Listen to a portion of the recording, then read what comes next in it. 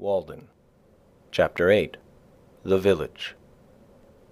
After hoeing, or perhaps reading and writing, in the forenoon, I usually bathed again in the pond, swimming across one of its coves for a stint, and washed the dust of labour from my person, or smoothed out the last wrinkle which study had made, and for the afternoon was absolutely free. Every day or two I strolled to the village, to hear some of the gossip which is incessantly going on there, circulating either from mouth to mouth or from newspaper to newspaper, and which, taken in homeopathic doses, was really as refreshing in its way as the rustle of leaves and the peeping of frogs. As I walked in the woods to see the birds and squirrels, so I walked in the village to see the men and boys.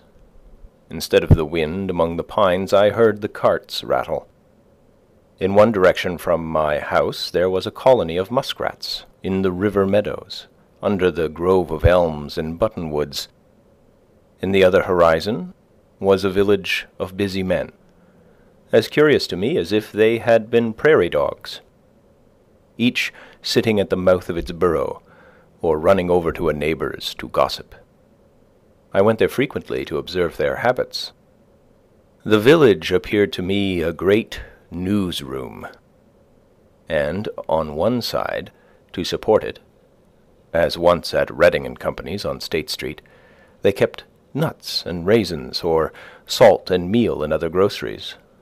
Some have such a vast appetite for the former commodity, that is, the news, and such sound digestive organs, that they can sit forever in public avenues without stirring, and let it simmer and whisper through them like the Etesian winds, or as if inhaling ether, it only producing numbness and insensibility to pain. Otherwise it would often be painful to bear, without affecting the consciousness. I hardly ever failed, when I rambled through the village, to see a row of such worthies, either sitting on a ladder, sunning themselves with their bodies inclined forward and their eyes glancing along the line this way and that from time to time with a voluptuous expression, or else leaning against a barn with their hands in their pockets, like caryatides, as if to prop it up. They, being commonly out of doors, heard whatever was in the wind. These are the coarsest mills, in which all gossip is first rudely digested or cracked up before it is emptied into finer and more delicate hoppers within doors. I observed that the vitals of the village were the grocery, the bar-room, the post-office, and the bank, and, as a necessary part of the machinery, they kept a bell, a big gun, and a fire-engine at convenient places, and the houses were so arranged as to make the most of mankind, in lanes and fronting one another, so that every traveller had to run the gauntlet, and every man, woman, and child might get a lick at him. Of course, those who were stationed nearest to the head of the line, where they could most see and be seen, and have the first blow at him, paid the highest prices for their places, and the few straggling inhabitants in the outskirts, where long gaps in the line began to occur, and the traveller could get over walls or turn aside into cow-paths and so escape, paid a very slight ground or window tax. Signs were hung out on all sides to allure him, some to catch him by the appetite, as the tavern and victualling cellar, some by the fancy, as the dry goods store and the jeweller's, and others by the hair or the feet or the skirts, as the barber, the shoemaker, or the tailor. Besides, there was a still more terrible standing invitation to call at every one of these houses, and company expected about these times. For the most part I escaped wonderfully from these dangers, either by proceeding at once boldly and without deliberation to the goal, as is recommended to those who run the gauntlet, or by keeping my thoughts on high things, like Orpheus, who, loudly singing the praises of the gods to his lyre, drowned the voices of the sirens, and kept out of danger. Sometimes I bolted suddenly, and nobody could tell my whereabouts, for I did not stand much about gracefulness, and never hesitated at a gap in a fence. I was even accustomed to make an irruption into some houses, where I was well entertained, and after learning the kernels and very last sieveful of news, what had subsided, the prospects of war and peace, and whether the world was likely to hold together much longer, I was let out through the rear avenues, and so escaped to the woods again. It was very pleasant, when I stayed late in town, to launch myself into the night, especially if it was dark and tempestuous, and set sail for some bright village parlour or lecture room, with a bag of rye or Indian meal upon my shoulder, for my snug harbour in the woods, having made all tight without and withdrawn under hatches with a merry crew of thoughts, leaving only my outer man at the helm, or even tying up the helm when it was plain sailing. I had many a genial thought by the cabin fire, as I sailed. I was never cast away, nor distressed in any weather, though I encountered some severe storms. It is darker in the woods, even in common nights, than most suppose. I frequently had to look up at the opening between the trees above the path in order to learn my route, and, where there was no cart path, to feel with my feet the faint track which I had worn, or steer by the known relation of particular trees, which I felt with my hands, passing between two pines, for instance, not more than 18 inches apart, in the midst of the woods, invariably in the darkest night. Sometimes after coming home thus late in a dark and muggy night, when my feet felt the path which my eyes could not see, dreaming and absent-minded all the way, until I was aroused by having to raise my hand to lift the latch, I have not been able to recall a single step of my walk, and I have thought that perhaps my body would find its way home if its master should forsake it, as the hand finds its way to the mouth without assistance. Several times, when a visitor chanced to stay into evening, and it proved a dark night, I was obliged to conduct him to the cart path in the rear of the house, and then point out to him the direction he was to pursue, and in keeping which he was to be guided rather by his feet than his eyes. One very dark night I directed thus on their way 2 young men who had been fishing in the pond. They lived about a mile off through the woods, and were quite used to the route. A day or two after, one of them told me that they wandered about the greater part of the night, close by their own premises, and did not get home till toward morning, by which time, as there had been several heavy showers in the meanwhile, and the leaves were very wet, they were drenched to their skins. I have heard of many going astray even in the village streets, when the darkness was so thick that you could cut it with a knife, as the saying is. Some who live in the outskirts, having come to town a-shopping in their wagons, have been obliged to put up for the night, and gentlemen and ladies making a call have gone 1/2 mile out of their way, feeling the sidewalk only with their feet, and not knowing when they turned. It is a surprising and memorable as well as valuable experience to be lost in the woods any time. Often in a snowstorm, even by day, one will come out upon a well-known road and yet find it impossible to tell which way leads to the village. Though he knows that he has traveled it 1,000 times, he cannot recognize a feature in it, but it is as strange to him as if it were a road in Siberia. By night, of course, the perplexity is infinitely greater. In our most trivial walks we are constantly, though unconsciously, steering like pilots by certain well-known beacons and headlands. And if we go beyond our usual course, we still carry in our minds the bearing of some neighbouring cape, and not till we are completely lost or turned around, for a man needs only to be turned round once with his eyes shut in this world to be lost, do we appreciate the vastness and strangeness of nature. Every man has to learn the points of compass again as often as he awakes, whether from sleep or any abstraction, not till we are lost.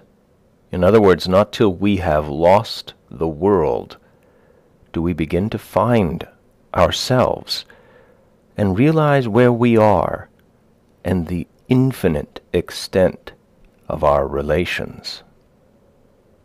One afternoon near the end of the first summer, when I went to the village to get a shoe from the cobbler's, I was seized and put into jail because, as I have elsewhere related, I did not pay a tax to, or recognize the authority of, the state which buys and sells men, women, and children like cattle at the door of its senate house. I had gone down to the woods for other purposes. But wherever a man goes, men will pursue and paw him with their dirty institutions, and if they can, constrain him to belong to their desperate odd-fellow society.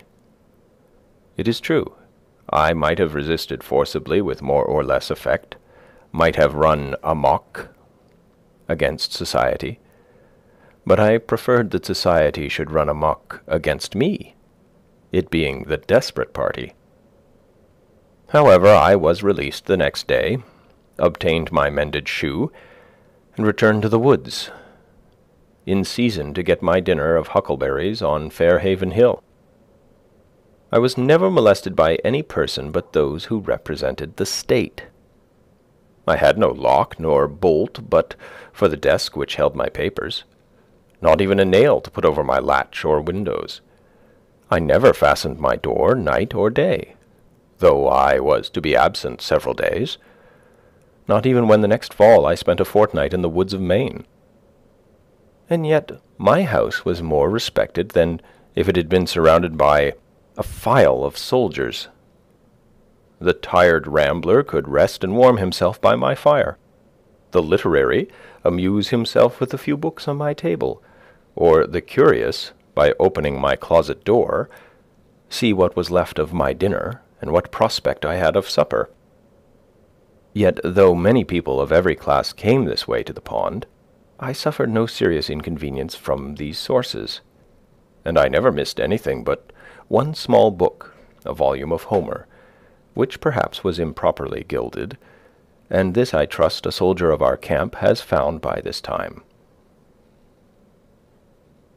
I am convinced that if all men were to live as simply as I then did, thieving and robbery would be unknown. These take place only in communities where some have got more than is sufficient, while others have not enough. The Pope's Homers would soon get properly distributed. Nec bella ferunt faginus astabat dum scyphus ante dapis. Nor wars did men molest, when only beechen bulls were in request. You who govern public affairs, what need have you to employ punishments?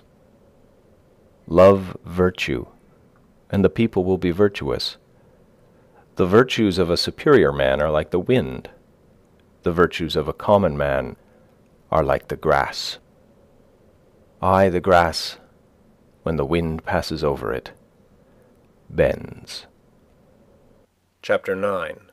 The Pawns. Sometimes, having a surfeit of human society and gossip, and worn out all my village friends, I rambled still farther westward than I habitually dwell, into yet more unfrequented parts of the town, to fresh woods and pastures new, or while the sun was setting made my supper of huckleberries and blueberries on Fairhaven Hill, and laid up a store for several days. The fruits do not yield their true flavor to the purchaser of them, nor to him who raises them for the market. There is but one way to obtain it, yet few take that way. If you would know the flavor of huckleberries, ask the cowboy or the partridge. It is a vulgar error to suppose that you have tasted huckleberries who never plucked them.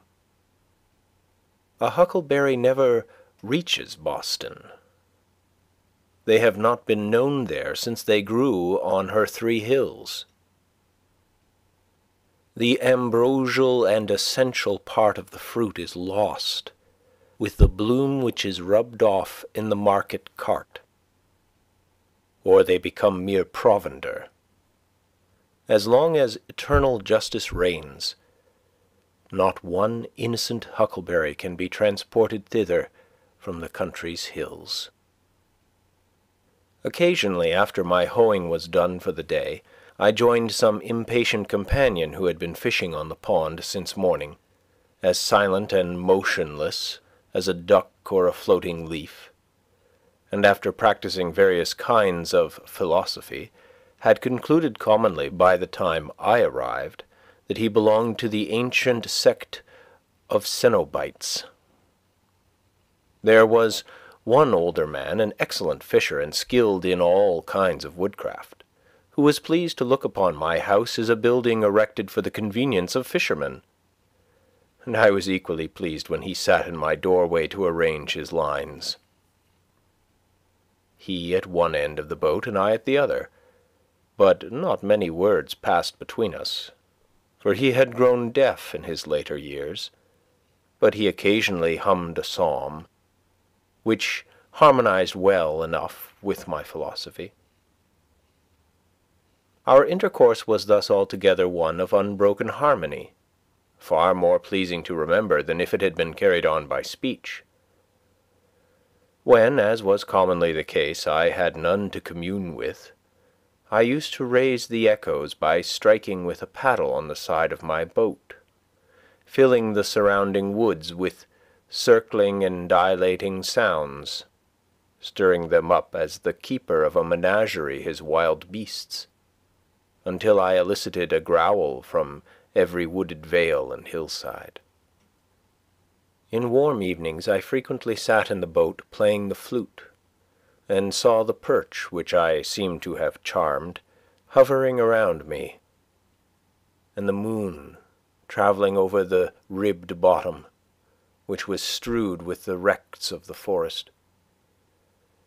Formerly I had come to this pond adventurously from time to time, in dark summer nights, with a companion, and making a fire close to the water's edge, which we thought attracted the fishes, we caught pouts with a bunch of worms strung on a thread, and when we had done far in the night, threw the burning brands high into the air like sky-rockets, which, coming down into the pond, were quenched with a loud hissing, and we were suddenly groping in total darkness. Through this, whistling a tune, we took our way to the haunts of men again, but now I had made my home by the shore. Sometimes, after staying in a village parlour till the family had all retired, I have returned to the woods, and partly with a view to the next day's dinner, spent the hours of midnight fishing from a boat by moonlight, serenaded by owls and foxes, and hearing from time to time the creaking note of some unknown bird close at hand. These experiences were very memorable and valuable to me. Anchored in 40 feet of water, and 20 or 30 rods from the shore, surrounded sometimes by thousands of small perch and shiners, dimpling the surface with their tails in the moonlight, and communicating by a long flaxen line with mysterious nocturnal fishes which had their dwelling 40 feet below, or sometimes dragging 60 feet of line about the pond as I drifted in the gentle night breeze, now and then feeling a slight vibration along it, indicative of some life prowling about its extremity, of dull, uncertain, blundering purpose there, and slow to make up its mind. At length you slowly raise, pulling hand over hand, some horned pout, squeaking and squirming to the upper air. It was very queer, especially in dark nights, when your thoughts had wandered to vast and cosmogonal themes in other spheres, to feel this faint jerk which came to interrupt your dreams and link you to nature again. It seemed as if I might next cast my line upward into the air, as well as downward into this element, which was scarcely more dense. Thus I caught two fishes, as it were, with one hook. The scenery of Walden is on a humble scale, and, though very beautiful, does not approach to grandeur, nor can it much concern one who has not long frequented it or lived by its shore. Yet this pond is so remarkable for its depth and purity as to merit a particular description. It is a clear and deep green well, 1/2 mile long and 1 3/4 in circumference, and contains about 61½ acres. A perennial spring in the midst of pine and oak woods, without any visible inlet or outlet except by the clouds and evaporation. The surrounding hills rise abruptly from the water to the height of 40 to 80 feet, though on the southeast and east they attain to about 100 and 150 feet respectively, within 1/4 and 1/3 of a mile. They are exclusively woodland. All our Concord waters have two colors at least, one when viewed at a distance, and another more proper close at hand. The first depends more on the light, and follows the sky.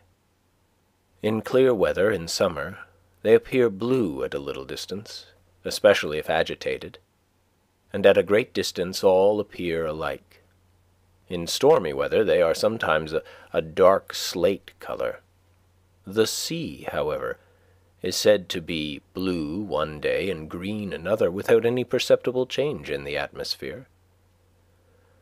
I have seen our river when, the landscape being covered with snow, both water and ice were almost as green as grass. Some consider blue to be the color of pure water, whether liquid or solid. But looking directly down into our waters from a boat, they are seen to be of very different colors. Walden is blue at one time and green at another, even from the same point of view.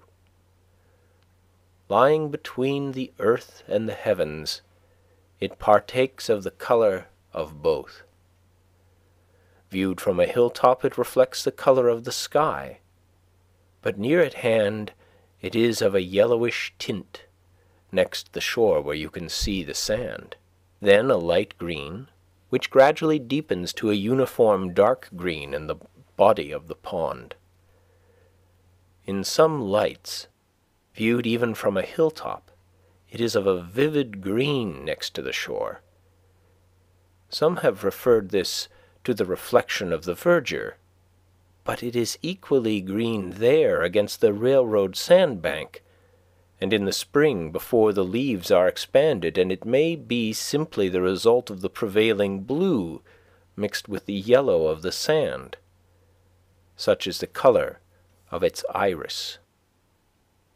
This is that portion also where in the spring the ice being warmed by the heat of the sun, reflected from the bottom, and also transmitted through the earth, melts first and forms a narrow canal about the still frozen middle.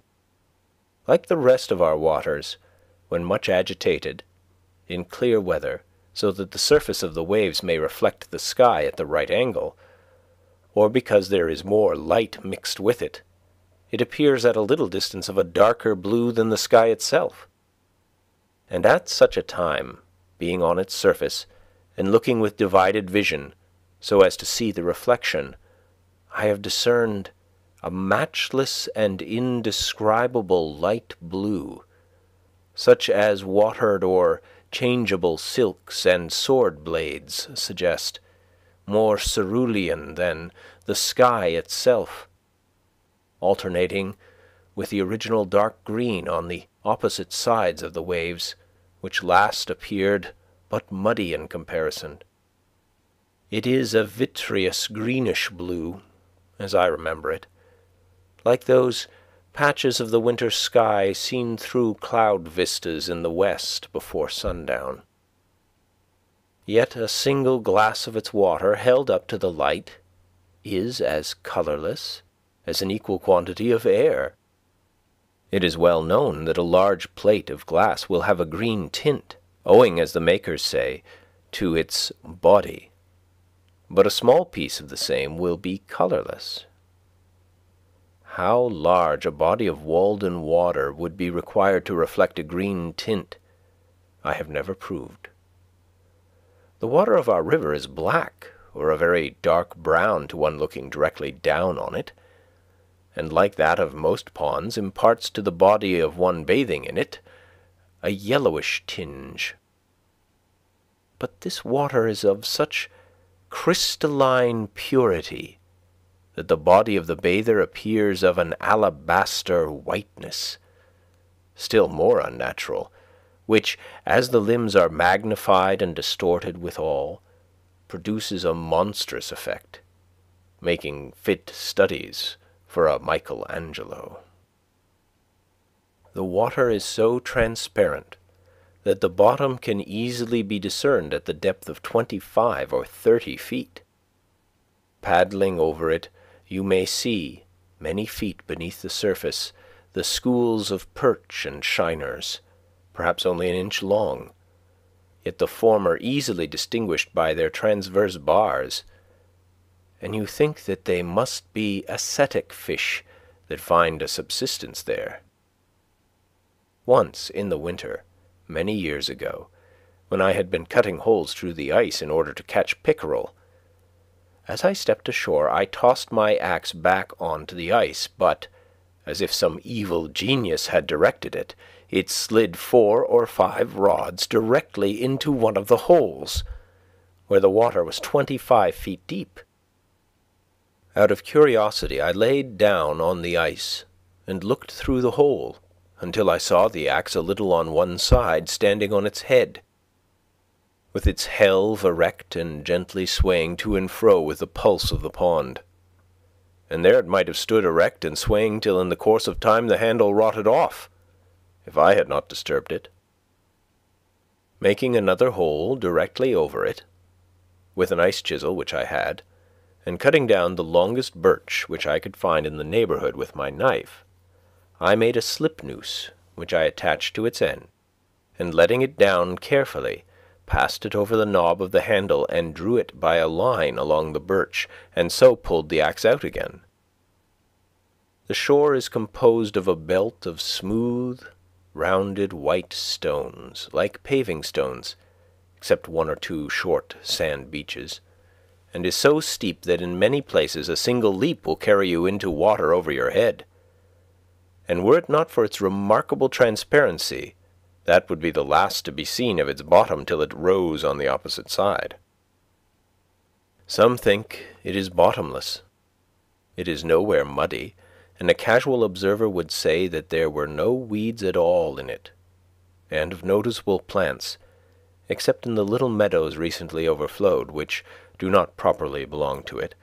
A closer scrutiny does not detect a flag, nor a bulrush, nor even a lily, yellow or white, but only a few small heart leaves and potamogetons, and perhaps a water target or two, all which, however, a bather might not perceive, and these plants are clean and bright like the element they grow in.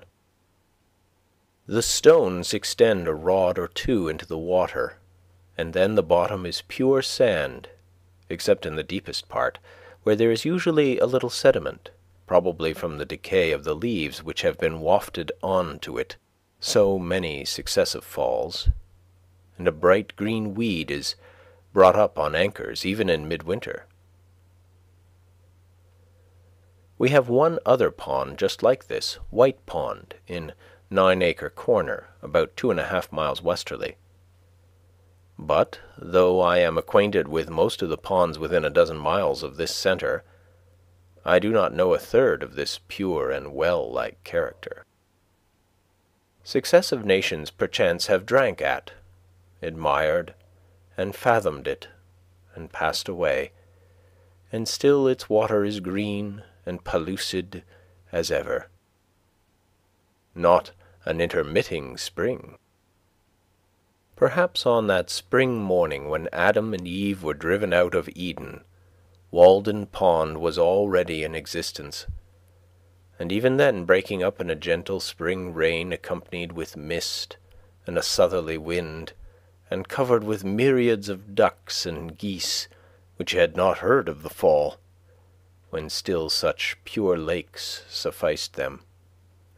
Even then it had commenced to rise and fall, and had clarified its waters and coloured them of the hue they now wear, and obtained a patent of heaven to be the only Walden Pond in the world, and distiller of celestial dews. Who knows in how many unremembered nations' literatures this has been the Castalian fountain, or what nymphs presided over it in the Golden Age. It is a gem of the first water which Concord wears in her coronet. Yet, perchance, the first who came to this well have left some trace of their footsteps.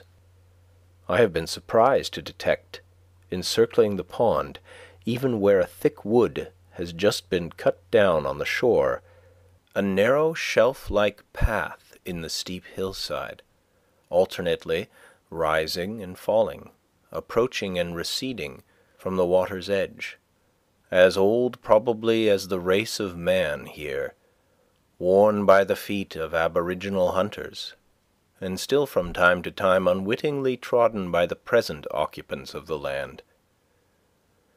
This is particularly distinct to one standing on the middle of the pond in winter, just after a light snow has fallen, appearing as a clear, undulating white line, unobscured by weeds and twigs, and very obvious a quarter of a mile off in many places where in summer it is hardly distinguishable close at hand. The snow reprints it, as it were, in clear white type, alto relievo. The ornamented grounds of villas which will one day be built here may still preserve some trace of this. The pond rises and falls, but whether regularly or not, and within what period, nobody knows, though, as usual, many pretend to know. It is commonly higher in winter and lower in the summer, though not corresponding to the general wet and dryness. I can remember when it was a foot or two lower, and also when it was at least 5 feet higher than when I lived by it. There is a narrow sandbar running into it, with very deep water on one side, on which I helped boil a kettle of chowder, some 6 rods from the main shore, about the year 1824, which it has not been possible to do for 25 years. And, on the other hand, my friends used to listen with incredulity when I told them that a few years later I was accustomed to fish from a boat in a secluded cove in the woods, 15 rods from the only shore they knew, which place was long since converted into a meadow. But the pond has risen steadily for 2 years, and now, in the summer of '52, is just 5 feet higher than when I lived there, or as high as it was 30 years ago, and fishing goes on again in the meadow.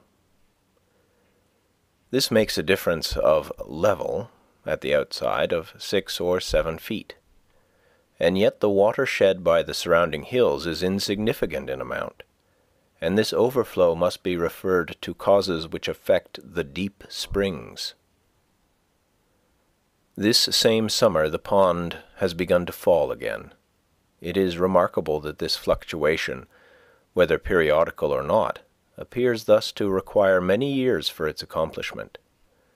I have observed 1 rise and a part of 2 falls, and I expect that a dozen or 15 years hence the water will again be as low as I have ever known it. Flint's Pond a mile eastward, allowing for the disturbance occasioned by its inlets and outlets, and the smaller intermediate ponds also, sympathize with Walden, and recently attained their greatest height at the same time with the latter. The same is true, as far as my observation goes, of White Pond. This rise and fall of Walden at long intervals serves this use at least. The water standing at this great height for a year or more, though it makes it difficult to walk around it, kills the shrubs and trees which have sprung up about its edge since the last rise. Pitch pines, birches, alders, aspens, and others, and falling again leaves an unobstructed shore. For unlike many ponds, and all waters which are subject to a daily tide, its shore is cleanest when the water is lowest. On the side of the pond, next my house, a row of pitch pines 15 feet high has been killed and tipped over as if by a lever, and thus a stop put to their encroachments. And their size indicates how many years have elapsed since the last rise to this height. By this fluctuation the pond asserts its title to a shore, and thus the shore is shorn, and the trees cannot hold it by right of possession. These are the lips of the lake, on which no beard grows. It licks its chaps from time to time. When the weather is at its height, the alders, willows, and maples send forth a mass of fibrous red roots several feet long from all sides of their stems in the water, and to the height of 3 or 4 feet from the ground, in the effort to maintain themselves. And I have known the high blueberry bushes about the shore, which commonly produce no fruit, bear an abundant crop under these circumstances. Some have been puzzled to tell how the shore became so regularly paved. My townsmen have all heard the tradition. The oldest people tell me that they heard it in their youth, that anciently the Indians were holding a powwow upon a hill here, which rose as high into the heavens as the pond now sinks deep into the earth. And they used much profanity, as the story goes, though this vice is one of which the Indians were never guilty, and while they were thus engaged, the hill shook and suddenly sank, and only one old squaw, named Walden, escaped, and from her the pond was named. It has been conjectured that when the hill shook, these stones rolled down its side and became the present shore. It is very certain, at any rate, that once there was no pond here, and now there is one, and this Indian fable does not in any respect conflict with the account of the ancient settler whom I have mentioned, who remembers so well when he first came here with his divining rod, saw a thin vapour rising from the sward, and the hazel pointed steadily downward, and he concluded to dig a well here. As for the stones, many still think that they are hardly to be accounted for by the action of the waves on these hills. But I observe that the surrounding hills are remarkably full of the same kind of stones, so that they have been obliged to pile them up in walls on both sides of the railroad cut nearest the pond. And moreover, there are more stones where the shore is most abrupt, so that unfortunately it is no longer a mystery to me. I detect the paver. If the name was not derived from that of some English locality, Saffron Walden, for instance, one might suppose that it was called originally Walled-in Pond.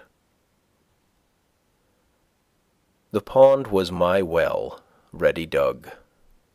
For 4 months in the year, its water is as cold as it is pure at all times, and I think that it is then as good as any, if not the best, in the town.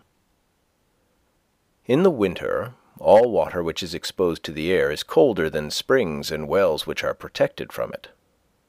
The temperature of the pond water, which had stood in the room where I sat from 5 o'clock in the afternoon till noon the next day, the 6th of March, 1846, the thermometer having been up to 65 or 70 degrees some of the time, owing partly to the sun on the roof, was 42 degrees, or 1 degree colder than the water of one of the coldest wells in the village just drawn. The temperature of the boiling spring the same day was 45 degrees, or the warmest of any water tried, though it is the coldest that I know of in summer, when beside shallow and stagnant surface water is not mingled with it.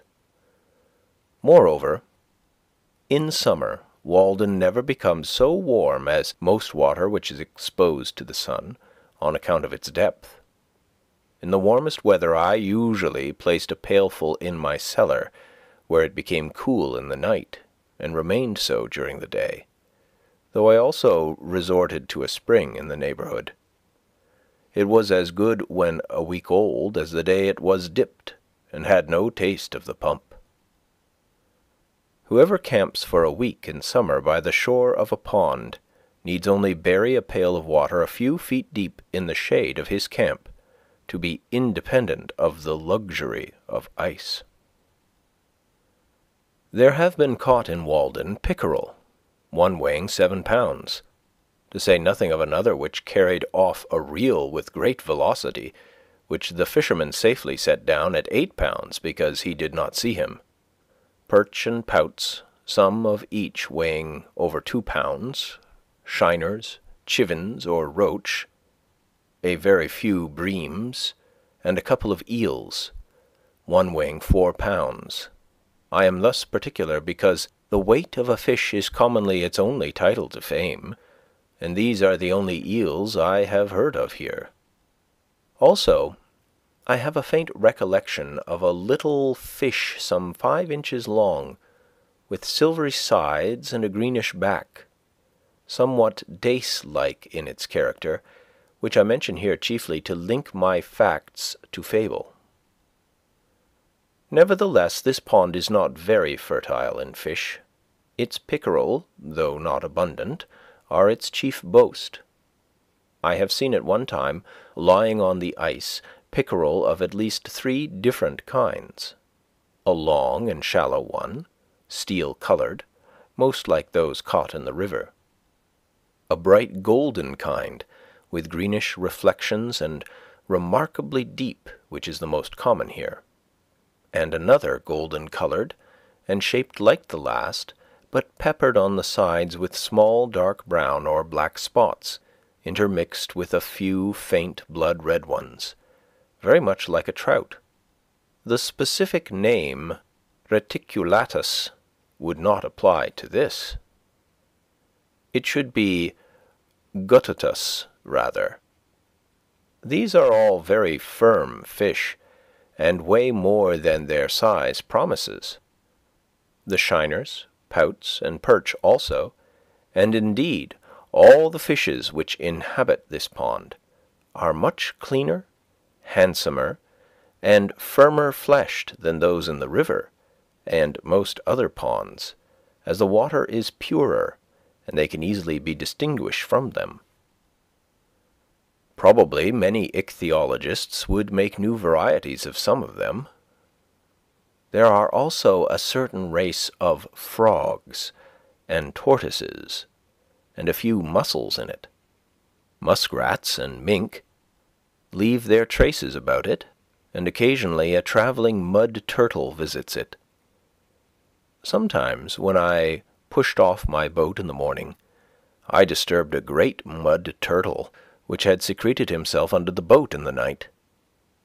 Ducks and geese frequent it in the spring and fall. The white-bellied swallows, hirundo bicolor, skim over it, and the peetweets, Totanus macularius, teeter along its stony shores all summer. I have sometimes disturbed a fish-hawk sitting on a white pine over the water, but I doubt if it is ever profaned by the wind of a gull, like Fairhaven. At most it tolerates one annual loon. These are all the animals of consequence which frequent it now. You may see from a boat, in calm weather, near the sandy eastern shore, where the water is 8 or 10 feet deep, and also in some other parts of the pond, some circular heaps 6 feet in diameter, by a foot in height, consisting of small stones less than a hen's egg in size, where all around is bare sand. At first you wonder if the Indians could have formed them on the ice for any purpose, and so, when the ice melted, they sank to the bottom. But they are too regular, and some of them plainly too fresh for that. They are similar to those found in rivers, but as there are no suckers nor lampreys here, I know not by what fish they could be made. Perhaps they are the nests of the chivin. These lend a pleasing mystery to the bottom. The shore is irregular enough not to be monotonous. I have in my mind's eye the western, indented with deep bays, the bolder northern, and the beautifully scalloped southern shore, where successive capes overlap each other and suggest unexplored coves between. The forest was never so good a setting, nor is so distinctly beautiful, as when seen from the middle of a small lake, amid hills which rise from the water's edge. For the water in which it is reflected not only makes the best foreground in such a case, but with its winding shore the most natural and agreeable boundary to it. There is no rawness nor imperfection in its edge there, as where the axe has cleared a part, or a cultivated field abuts on it. The trees have ample room to expand on the water side, and each sends forth its most vigorous branch in that direction. There nature has woven a natural selvage, and the eye rises by just gradations from the low shrubs of the shore to the highest trees. There are few traces of man's hand to be seen. The water laves the shore as it did 1,000 years ago. A lake is the landscape's most beautiful and expressive feature. It is earth's eye, looking into which the beholder measures the depth of his own nature. The fluviatile trees next the shore are the slender eyelashes which fringe it, and the wooded hills and cliffs around it are its overhanging brows. Standing on the smooth sandy beach at the east end of the pond, in a calm September afternoon, when a slight haze makes the opposite shoreline indistinct, I have seen whence came the expression, the glassy surface of a lake.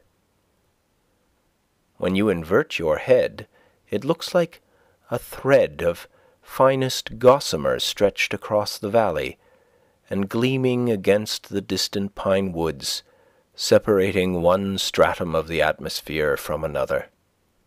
You would think that you could walk dry under it to the opposing hills, and that the swallows which skim over might perch on it. Indeed, they sometimes dive below this line as if it were by mistake, and are undeceived. As you look over the pond westward, you are obliged to employ both your hands to defend your eyes against the reflected as well as the true sun, for they are equally bright. And if between the two you survey its surface critically, it is literally as smooth as glass, except where the skater insects, at equal intervals, scatter over its whole extent, by their motions in the sun, produce the finest imaginable sparkle on it, or, perchance, a duck plumes itself, or, as I have said, a swallow skims so low as to touch it. It may be that in the distance a fish describes an arc of 3 or 4 feet in the air, and there is one bright flash where it emerges, and another where it strikes the water. Sometimes the whole silvery arc is revealed, or here and there, perhaps, is a thistledown floating on its surface, which the fishes dart at, and so dimple it again. It is like molten glass, cooled but not congealed, and the few motes in it are pure and beautiful like the imperfections in glass. You may often detect a yet smoother and darker water, separated from the rest as if by an invisible cobweb, boom of the water nymphs resting on it. From a hilltop you can see a fish leap in almost any part, for not a pickerel or shiner picks an insect from this smooth surface, but it manifestly disturbs the equilibrium of the whole lake. It is wonderful with what elaborateness this simple fact is advertised. This piscine murder will out, and from my distant perch I distinguish the circling undulations when they are 6 rods in diameter. You can even detect a water bug, Gyrinus, ceaselessly progressing over the smooth surface 1/4 mile off, for they furrow the water slightly, making a conspicuous ripple bounded by 2 diverging lines. But the skaters glide over it without rippling it perceptibly. When the surface is considerably agitated, there are no skaters nor water bugs on it, but apparently, in calm days, they leave their havens and adventurously glide forth from the shore by short impulses till they completely cover it.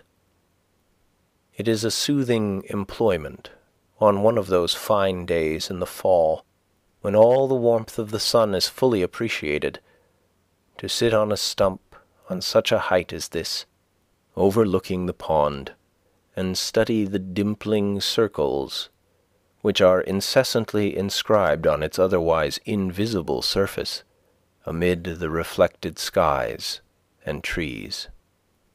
Over this great expanse there is no disturbance, but it is thus at once gently smoothed away and assuaged, as, when a vase of water is jarred, the trembling circles seek the shore and all is smooth again. Not a fish can leap or an insect fall on the pond, but it is thus reported in circling dimples, in lines of beauty, as it were the constant welling up of its fountain, the gentle pulsing of its life, the heaving of its breast. The thrills of joy and thrills of pain are indistinguishable. How peaceful the phenomena of the lake! Again the works of man shine as in the spring. Aye, every leaf and twig and stone and cobweb sparkles now at mid-afternoon, as when covered with dew in a spring morning. Every motion of an oar or an insect produces a flash of light, and if an oar falls, how sweet the echo.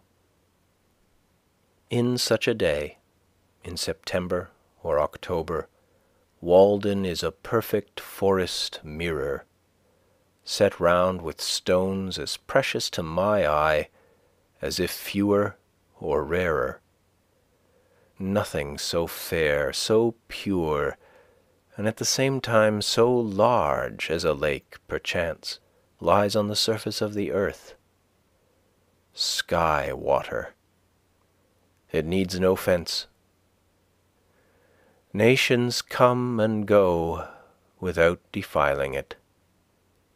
It is a mirror which no stone can crack, whose quicksilver will never wear off, whose gilding nature continually repairs. No storms, no dust can dim its surface ever fresh. A mirror in which all impurity presented to it sinks, swept and dusted by the sun's hazy brush. This the light dust cloth, which retains no breath that is breathed on it, but sends its own to float as clouds high above its surface and be reflected in its bosom still. A field of water betrays the spirit that is in the air. It is continually receiving new life and motion from above. It is intermediate in its nature between land and sky. On land only the grass and trees wave, but the water itself is rippled by the wind. I see where the breeze dashes across it by the streaks or flakes of light. It is remarkable that we can look down on its surface. We shall perhaps look down thus on the surface of air at length, and mark where a still subtler spirit sweeps over it. The skaters and water bugs finally disappear in the latter part of October, when the severe frosts have come. And then, and in November, usually in a calm day, there is absolutely nothing to ripple the surface. One November afternoon, in the calm at the end of a rainstorm of several days' duration, when the sky was still completely overcast and the air was full of mist, I observed that the pond was remarkably smooth, so that it was difficult to distinguish its surface, though it no longer reflected the bright tints of October, but the sombre November colors of the surrounding hills. Though I passed over it as gently as possible, the slight undulations produced by my boat extended almost as far as I could see, and gave a ribbed appearance to the reflections. But as I was looking over the surface, I saw here and there at a distance a faint glimmer, as if some skater insects which had escaped the frosts might be collected there, or, perchance, the surface, being so smoothed, betrayed where a spring welled up from the bottom. Paddling gently to one of these places, I was surprised to find myself surrounded by myriads of small perch, about 5 inches long, of a rich bronze colour in the green water, sporting there and constantly rising to the surface and dimpling it, sometimes leaving bubbles on it. In such transparent and seemingly bottomless water, reflecting the clouds, I seemed to be floating through the air as in a balloon, and their swimming impressed me as a kind of flight, or hovering, as if they were a compact flock of birds passing just beneath my level on the right or left, their fins like sails set all around them.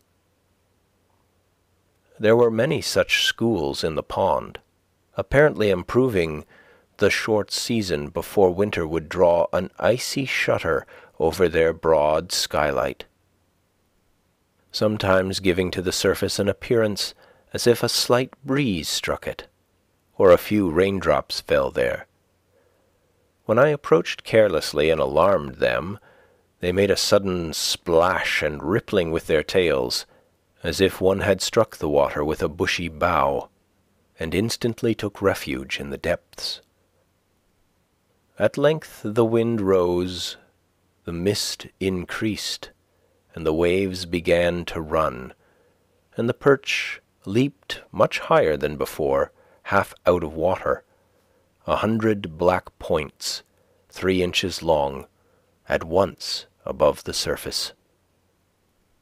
Even as late as the 5th of December one year, I saw some dimples on the surface, and thinking it was going to rain hard immediately, the air being full of mist, I made haste to take my place at the oars and row homeward.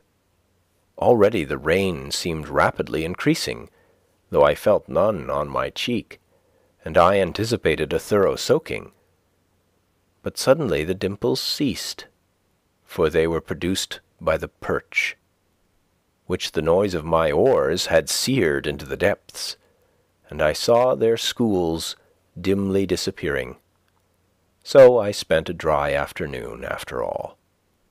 An old man who used to frequent this pond nearly 60 years ago, when it was dark with surrounding forests, tells me that in those days he sometimes saw it all alive with ducks and other waterfowl, and that there were many eagles about it. He came here a-fishing, and used an old log canoe which he found on the shore. It was made of 2 white pine logs dug out and pinned together, and was cut off square at the ends. It was very clumsy, but lasted a great many years before it became waterlogged and perhaps sank to the bottom. He did not know whose it was.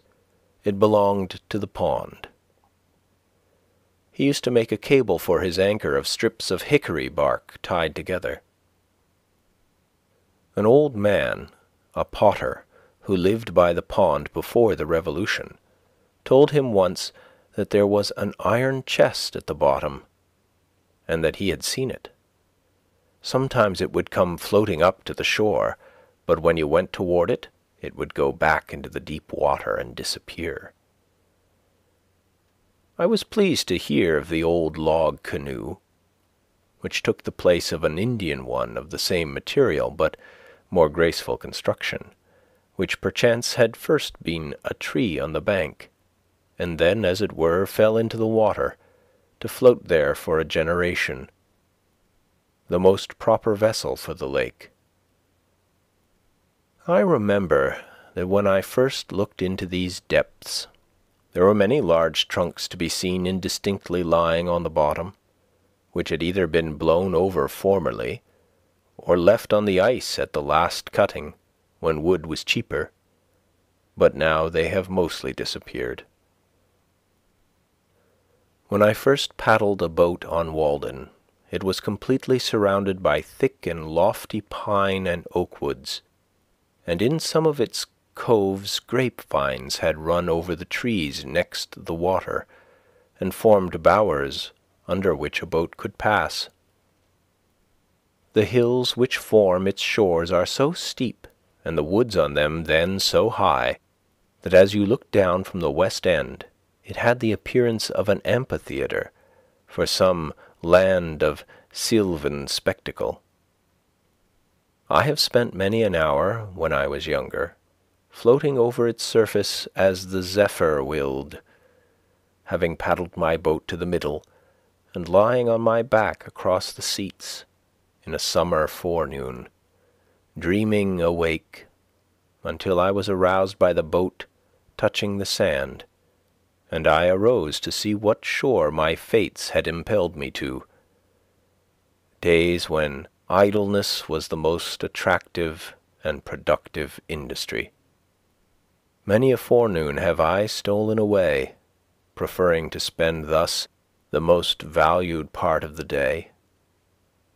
For I was rich, if not in money, in sunny hours and summer days, and spent them lavishly. Nor do I regret that I did not waste more of them in the workshop or the teacher's desk.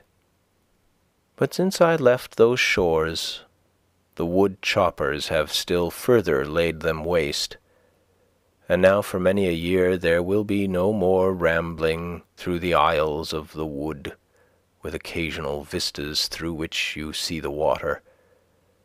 My muse may be excused if she is silent henceforth. How can you expect the birds to sing when their groves are cut down?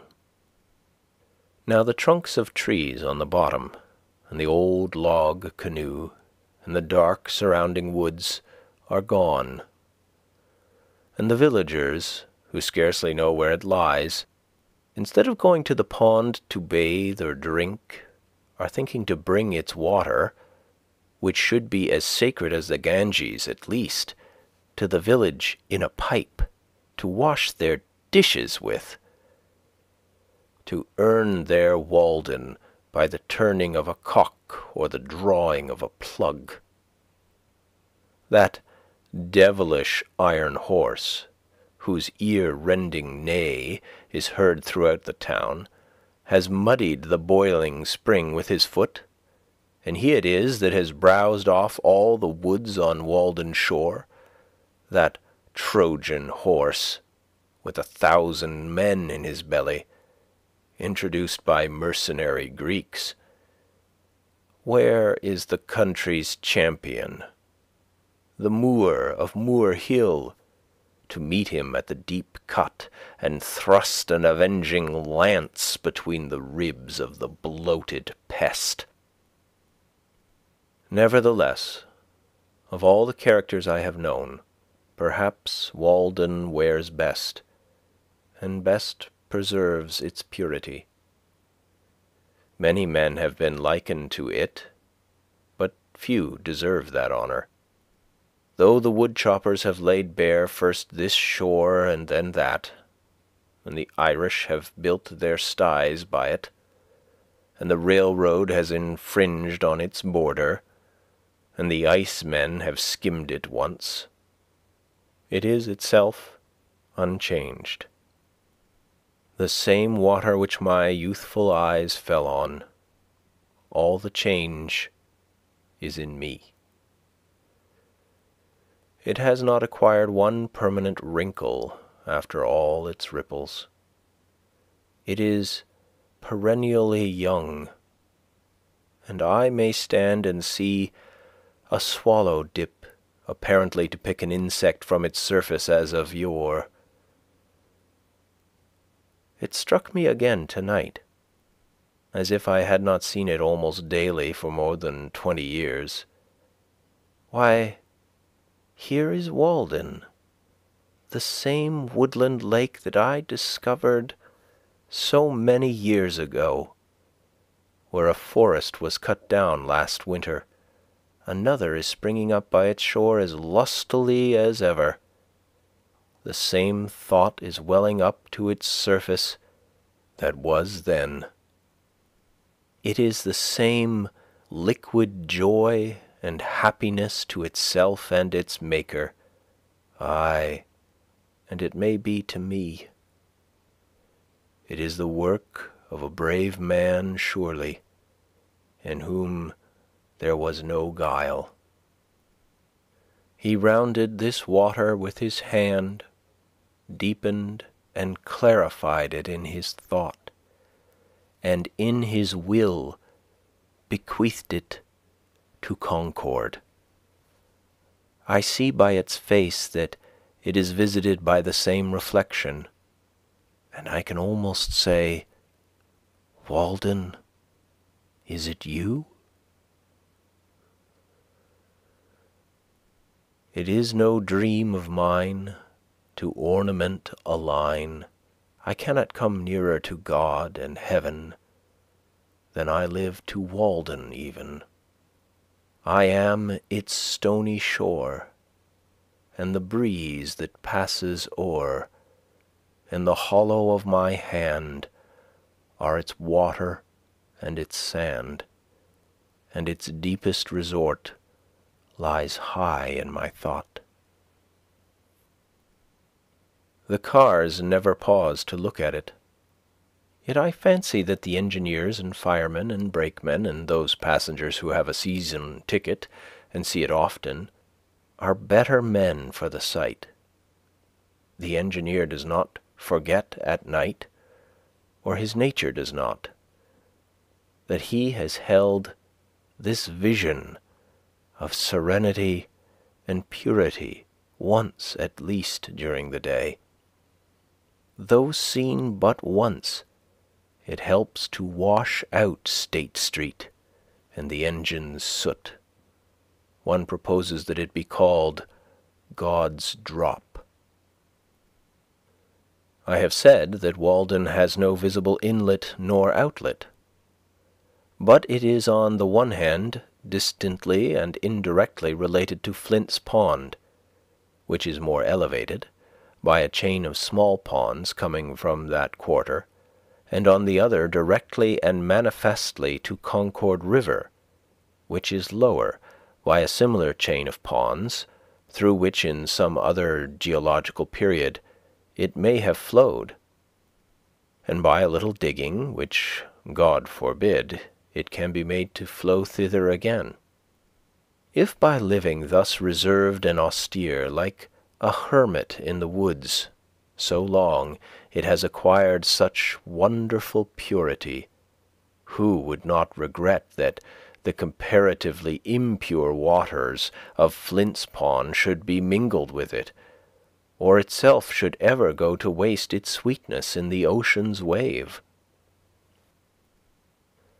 Flint's or Sandy Pond, in Lincoln, our greatest lake and inland sea, lies about a mile east of Walden.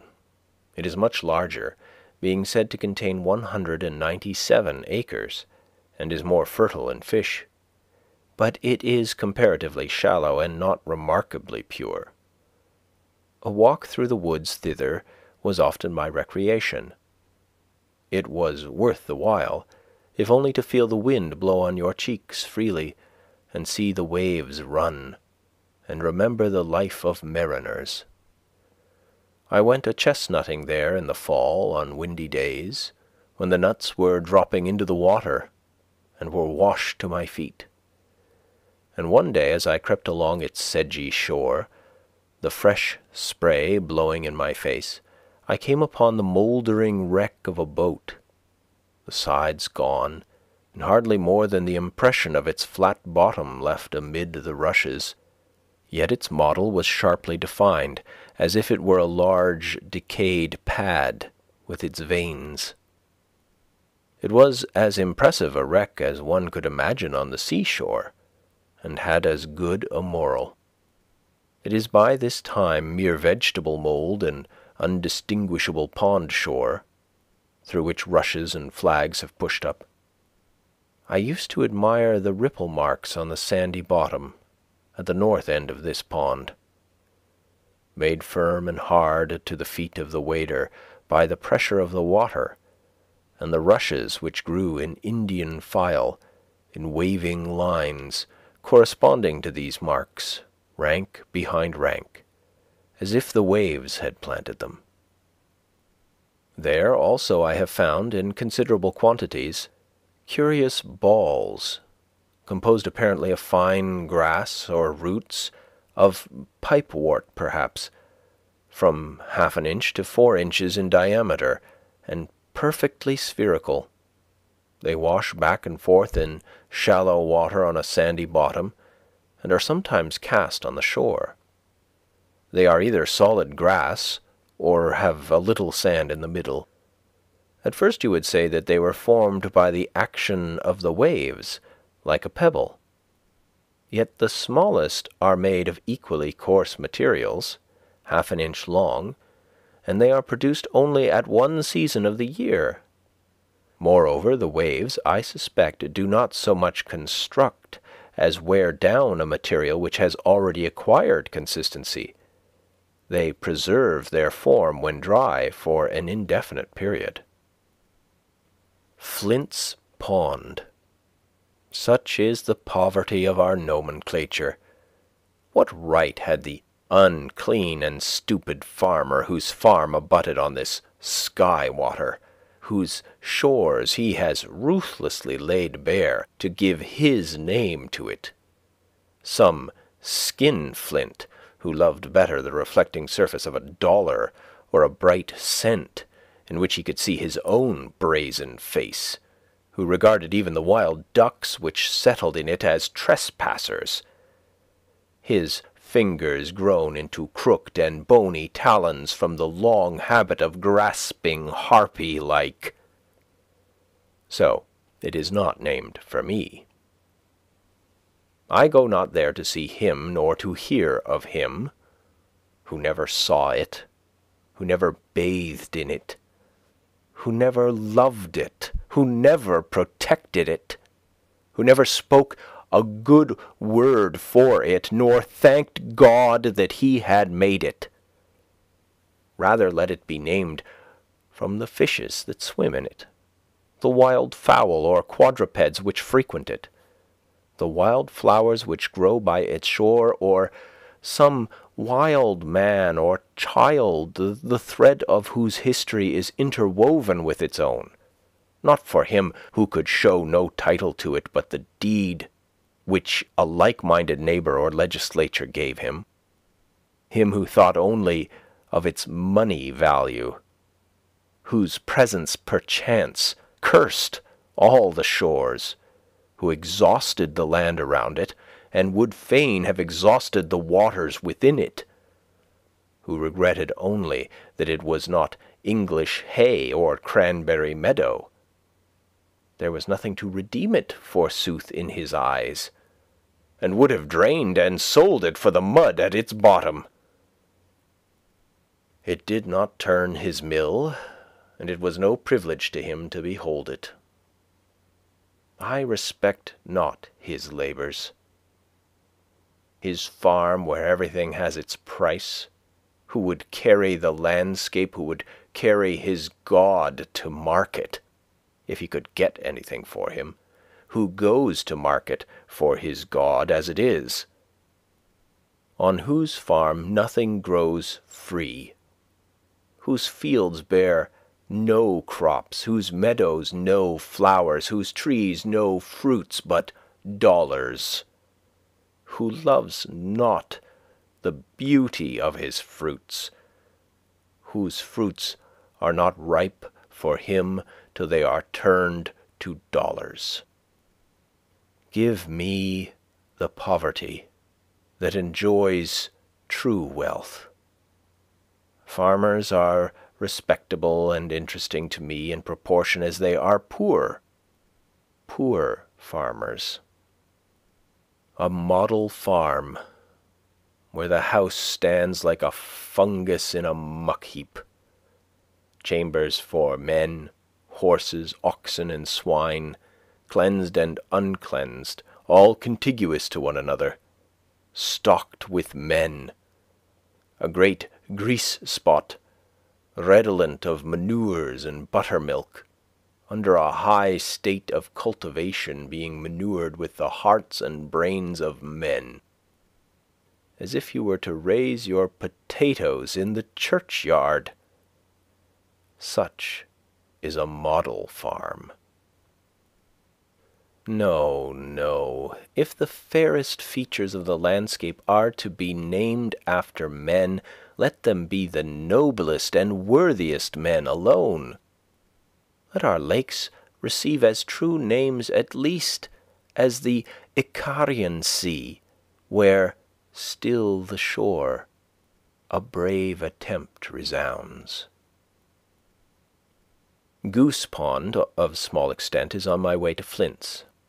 Fair Haven, an expensive Concord river, said to contain some 70 acres, is a mile southwest, and White Pond, of about 40 acres, is a mile and a half beyond Fair Haven.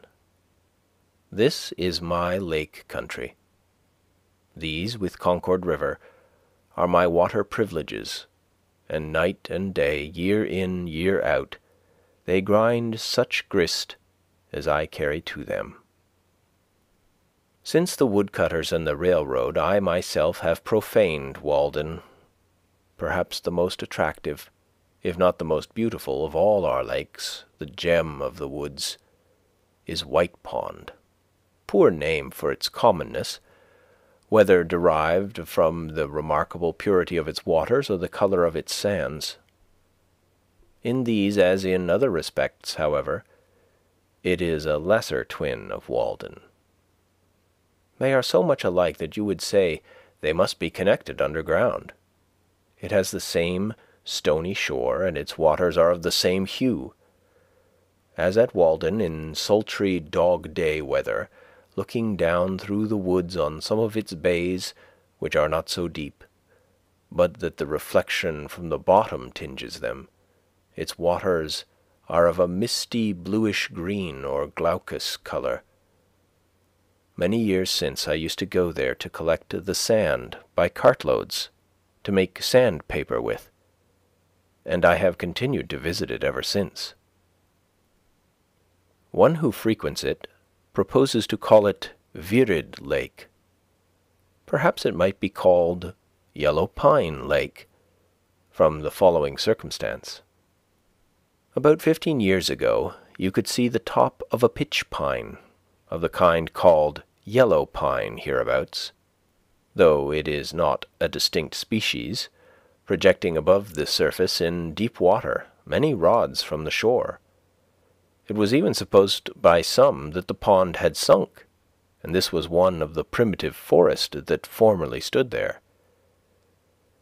I find that even so long ago as 1792, in a topographical description of the town of Concord by one of its citizens, in the collections of the Massachusetts Historical Society, the author, after speaking of Walden and White Ponds, adds, "In the middle of the latter may be seen, when the water is very low, a tree, which appears as if it grew in the place where it now stands. Although the roots are 50 feet below the surface of the water, the top of this tree is broken off, and at the place measures 14 inches in diameter."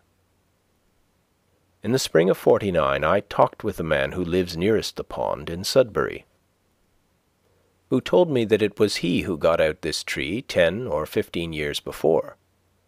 As near as he could remember, it stood 12 or 15 rods from the shore, where the water was 30 or 40 feet deep. It was in the winter, and he had been getting out ice in the forenoon, and had resolved that in the afternoon, with the aid of his neighbours, he would take out the old yellow pine. He sawed a channel in the ice toward the shore and hauled it over and along and out onto the ice with oxen. But before he had gone far in his work, he was surprised to find that it was wrong end upward, with the stumps of the branches pointing down, and the small end firmly fastened in the sandy bottom. It was about a foot in diameter at the big end, and he had expected to get a good saw log, but it was so rotten as to be fit only for fuel, if for that. He had some of it in his shed then. There were marks of an axe and of woodpeckers on the butt. He thought that it might have been a dead tree on the shore, but was finally blown over into the pond, and after the top had been waterlogged, while the butt end was still dry and light, had drifted out and sunk, wrong end up. His father, 80 years old, could not remember when it was not there. Several pretty large logs may still be seen lying on the bottom, where, owing to the undulation of the surface, they look like huge water snakes in motion. This pond has rarely been profaned by a boat, for there is little in it to tempt a fisherman. Instead of the white lily, which requires mud, or the common sweet flag, the blue flag, Iris versicolor, grows thinly in the pure water, rising from the stony bottom all around the shore, where it is visited by hummingbirds in June, and the colour both of its bluish blades and its flowers, and especially their reflections, is in singular harmony with the glaucous water. White Pond and Walden are great crystals on the surface of the earth, lakes of light. If they were permanently congealed and small enough to be clutched, they would perchance be carried off by slaves, like precious stones, to adorn the heads of emperors. But, being liquid and ample, and secured to us and our successors for ever, we disregard them, and run after the diamond of Kohinoor. They are too pure to have a market value. They contain no muck. How much more beautiful than our lives! How much more transparent than our characters are they! We never learned meanness of them. How much fairer than the pool before the farmer's door, in which his ducks swim. Hither the clean wild ducks come. Nature has no human inhabitant who appreciates her. The birds with their plumage and their notes are in harmony with the flowers. But what youth or maiden conspires with the wild luxuriant beauty of nature? She flourishes most alone, far from the towns where they reside. Talk of heaven, ye disgrace earth.